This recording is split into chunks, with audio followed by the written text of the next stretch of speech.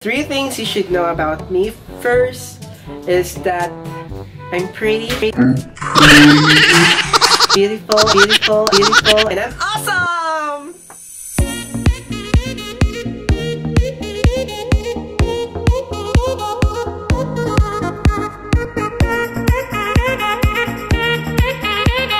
So, halita ka mo! Manglaad na! Hello mga kabad! Ako ay si Clint Briggs and welcome to my channel.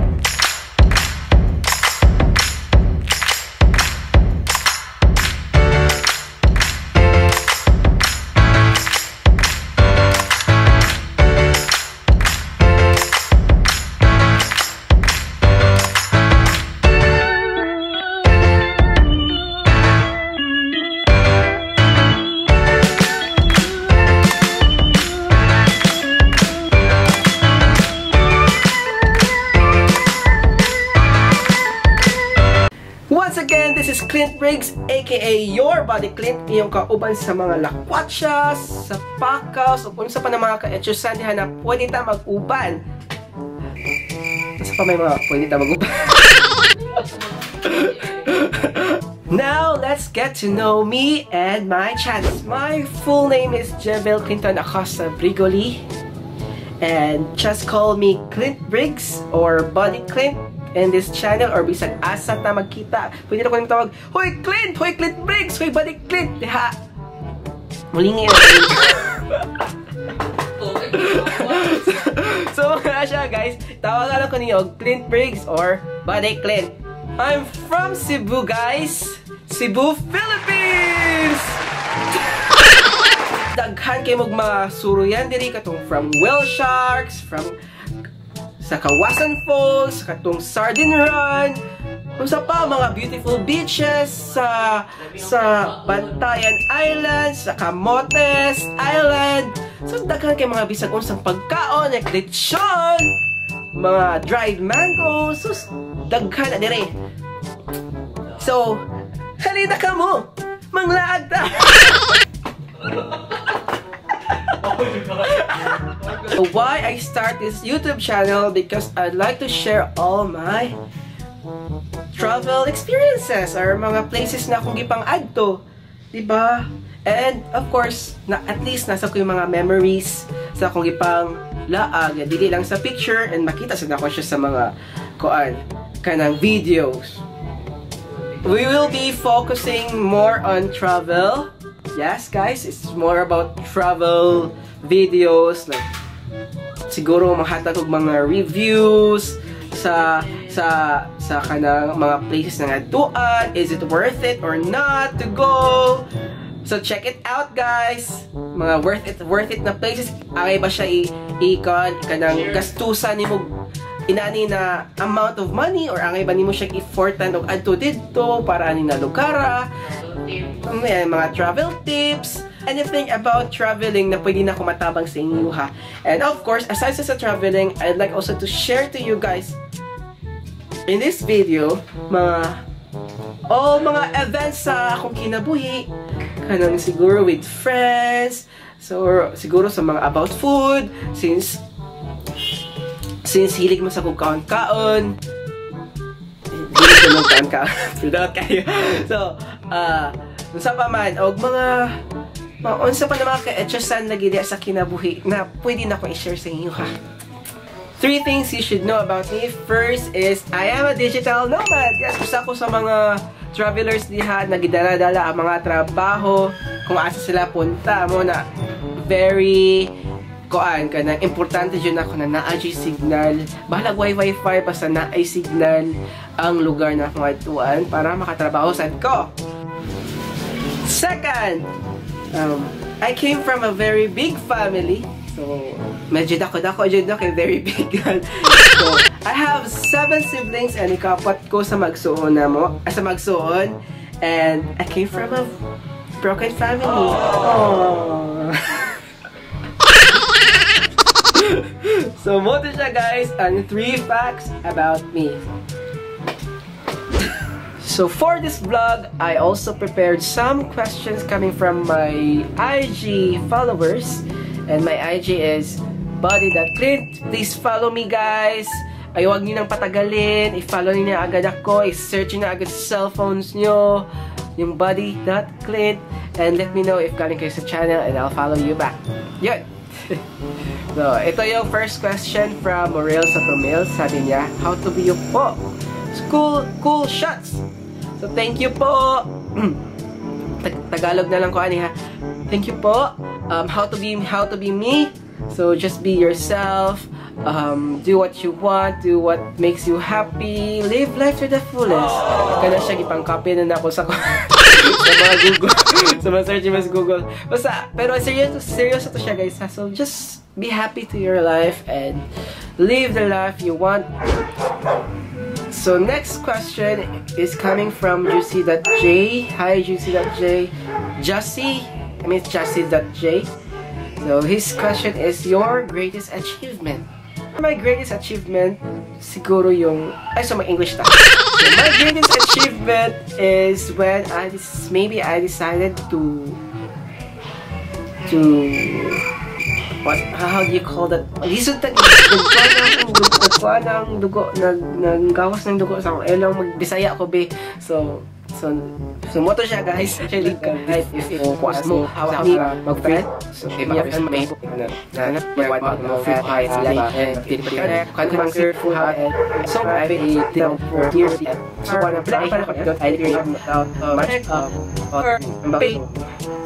So, maybe yun siguro yung greatest achievement ko when I took the risk of leaving my company for the sake of traveling. Isa dyan sa reason why I decided to take the path as freelance web developer. Yes! Wow! English yun! Then, from Chido. Beach or mountain? I like beach more! Beach! So, kasi di na ako sinig ng beach nili. Ako, because I'm a bitch. That's why I love beach. Beaches. Actually, usa sa pinaka-hate na ako mo di sa kiko ginag mountains kay mountains. If magdugay ka diha, like if for mistake kag overnight tugnaw, and I really hate kanang tugnaw na places. Wala na, that's because the beaches kay init, inasa sun, tanning, mag-beach beach, mag-hubo-hubo, di ka kahubo sa tugnaw. So next question coming from Color Wheel. What do you feel during or after your travels? So during travels, of course, I feel ecstatic. Yes, guys. Of course, excited jud ka na eh. Well, nakasana na place. Then excited ko makita na kung sa makita ng mga lugar. Yan naman dyan na natural na excited man dyan ka first if nakasaw sa kalugar. Excited ka makakita kung unsa ng mga places na pwede mong adtuan ng lugar. And then, after yan na, then nakarinig mo na mga bayro nun. I mean, ay mo nagasto, pilay mo nagasto, diyan ka. Of course, hindi mo na siyang gi-budget. Pero naman dyan na yung time na ma-over-expense na, diba? So, diyan na ka magunahan na agoy, parang pang bill, asa na ka mangita na pagkakwarta para ibayo sa bill, nagasto ni mo gikan ani na laag. So, control lang dyan, guys. If di mo ginana makafeel o ginana na feeling. So makasadyo na siya. Maka-worry. So, pero, of course, after happy gapon kay naka-experience ka, nakato ka ng lugar. Next is from Sherry Javnivan. Any tip for a newbie traveler? Or how do you get cuts like yours? Mada ko yung cuts. Well, English dapat ni, di ba? Mag-English. Well, how do I get those cuts? Cuts? Well, first of all, if you've seen my abs or if you've seen, yes, my abs, so that means that I haven't eaten on that day. Yes, that's exactly true. That will only show up if I haven't eaten, or at that time maybe I'm hungry. So that means I have, maybe if at that time I have an empty stomach. Also, probably you've seen the abs. If not, bago ako. If not, so muna na to. Wala dyan yung abs. Effortan pa na siya para magawa sa tong abs. Any tip for a newbie traveler? Yes, all I can say is travel with companion. Yes, because first time na nag-travel ko, I tend to get tarant away man good, like, oh my god, good. Like, if malayo na kayo sa, Tagalog na, if malayo na mo sa, kuhan mo, ngit-ngit na yung gisudla na kaayo mo kayo, hala, asa naman uy, nakalayo naman ani, uy, may nanagod ka mga kuhan impression sa lugar na, kanang, hala, kakiyaman yung lugar ay nana ba? At least, if nakikauban, nakika-share sa imong kahadlok. Diba? Nalasa na ta! Pagkapot mo, nalasa na ta naman! For example, wala mo ka. Kaya kataman sa mga first times sad na ko na nag-travel ko, kay I used to kanang book mga packages ba, mga package tours. So, murag, dito ko na DIY na dayon ko, and then, pag DIY na, of course, nagako na feeling na, asa na ni, hala, please, hala, nawa na ta, na. Pero as long as, depende sa nasa lugar, ha, if mga kuan, if kiba mo na kanang delikado na lugar, pauban na dyan mga tour guide, guys. Ayun mo pag inusara, ayun mo pag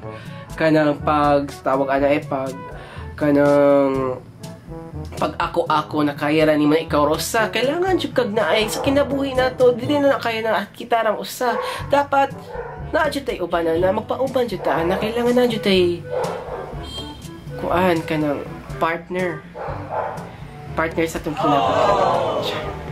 So next is from Marky the Explorer. Oh, one, who influenced you to do traveling? When and where was your first travel experience outside Cebu?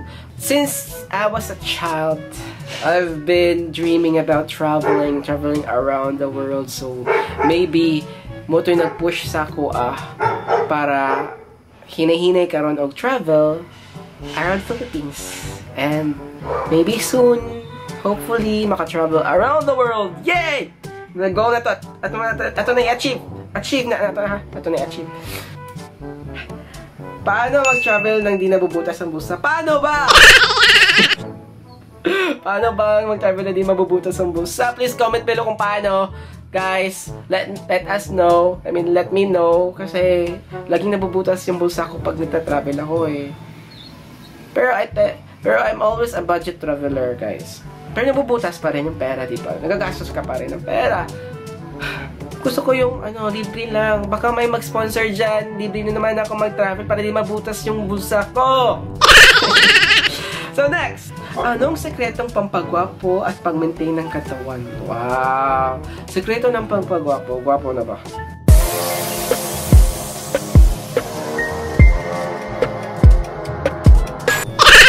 Ay! Yung sinabi niyong gwapo ako, salamat po ha! Salamat kay certified pugi ako.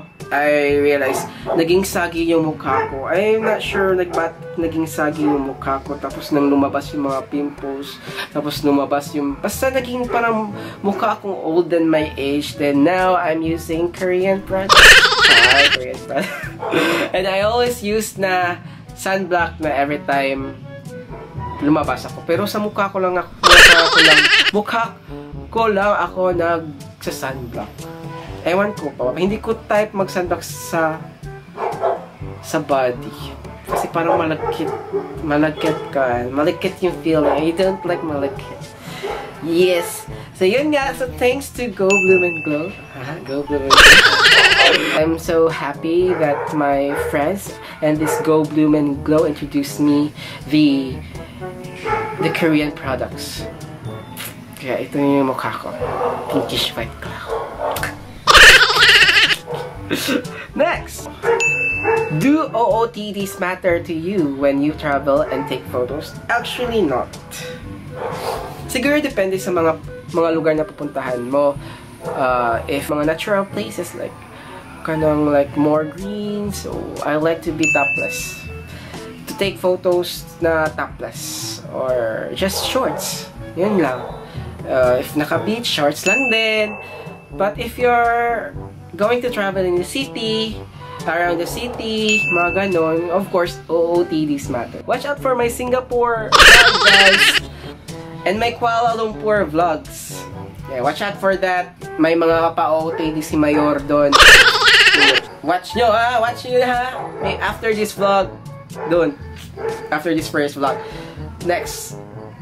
Maybe this is gonna be the last question that I'm going to answer. From Por Favor Jan. So, do you travel alone? Who takes your photos? Of course, I don't travel alone. I travel with my friends or with my partner. And GoPro mirrorless. Yeah, GoPro if underwater, mirrorless cam. I only use it when taking videos.